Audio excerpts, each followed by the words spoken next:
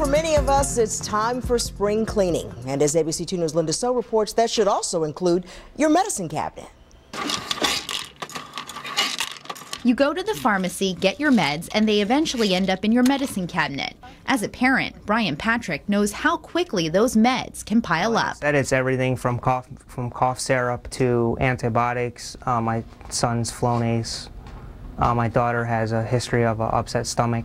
With 2 young kids, this family has made it a habit to routinely go through their medicine cabinet to check for expired medications. I'm more diligent about it now. That diligence is a must when you're dealing with prescription drugs. Those meds are only good for a year after you get them from the pharmacy. You really don't want to keep anything past that date, because once you pass that date, then it's losing a good percentage of its potency. So say your blood pressure medication is only working at half capacity, it's not really going to help you keep your blood pressure under control. If you come across expired meds, be sure to get rid of them right away. The best way to get rid of them is to have like coffee grounds. You take the tablets and you pour them in the coffee grounds and let them disintegrate and throw them out that way.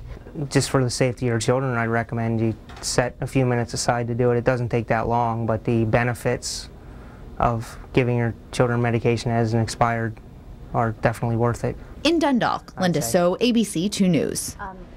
If you'd like more information about MedStar pharmacies, you can call 1-888-797-4968.